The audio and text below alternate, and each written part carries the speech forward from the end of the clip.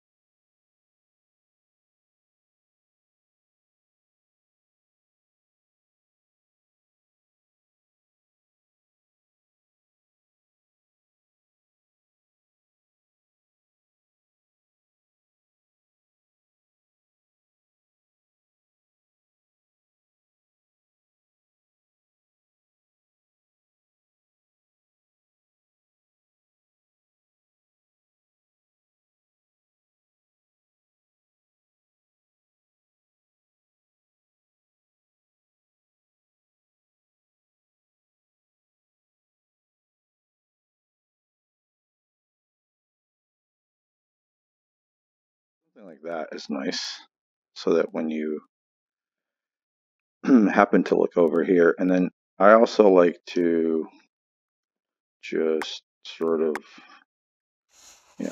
do a little bit of coloring on that as well. Okay, so there we go.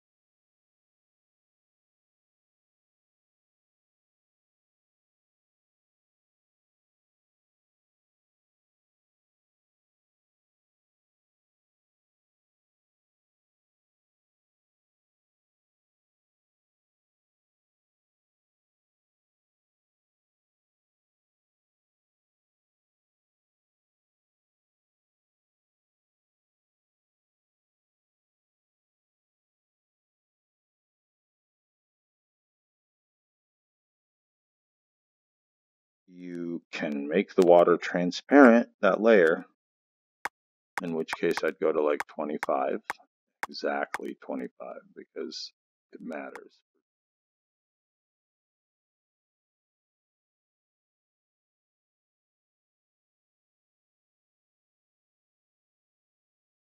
So like that's one way to do water.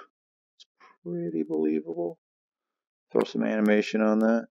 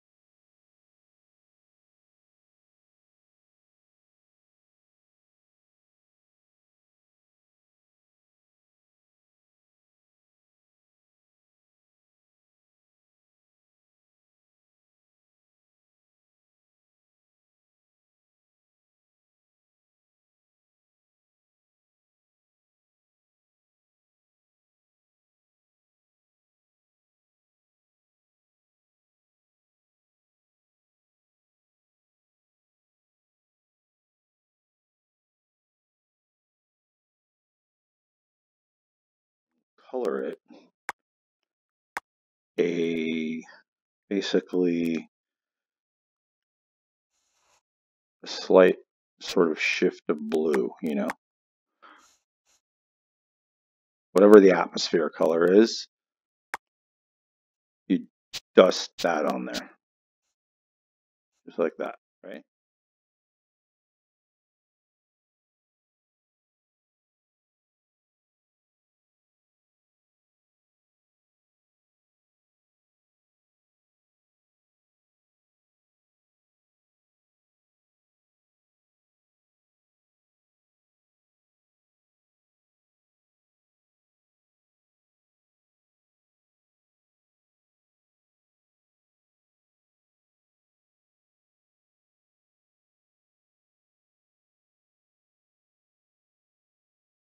Here is a great little trick I want to show you. Goro taught me this. So now all my reflections are in one layer. I'm going to rename that as reflection.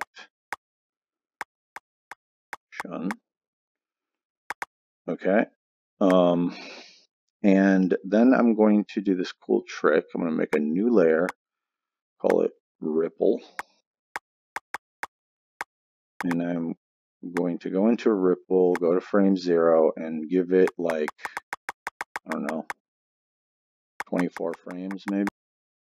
And then what you want to do, in that paint layer, you're just going to grab a paintbrush using a sphere usually, and I go and I basically sample the color of the reflection, and with a light animated duration, just kind of give it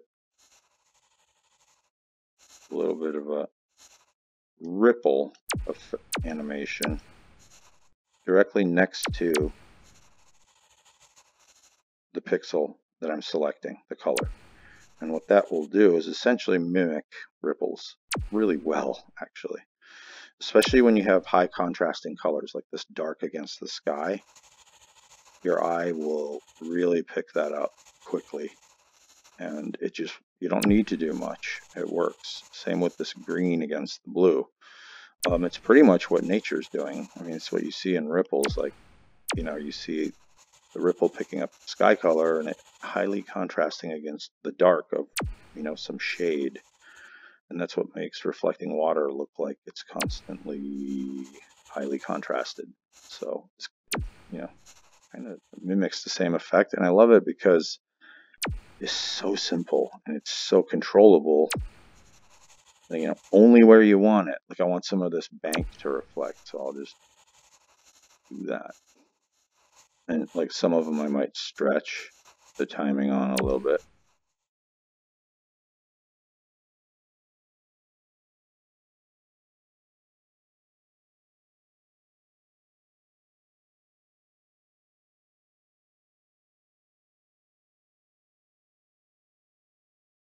I think we still need to make those bigger from our viewpoint because I realize I lost all that. So that means this all needs to go higher.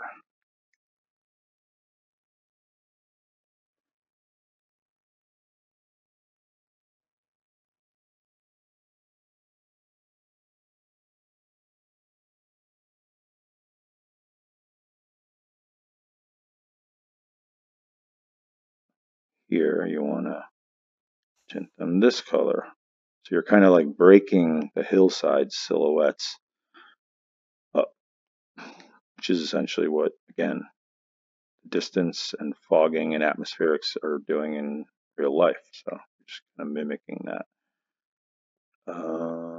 Okay, so I think that's pretty good.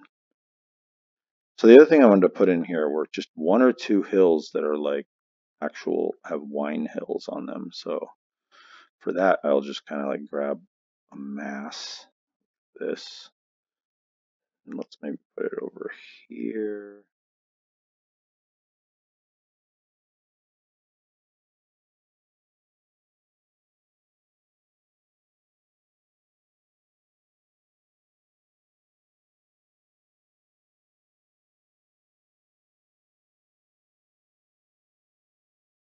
To color it the same color as the terrain, the grass, except I'm gonna make sure this side is shade and that side is not, and so you get this kind of nice rim light effect on it.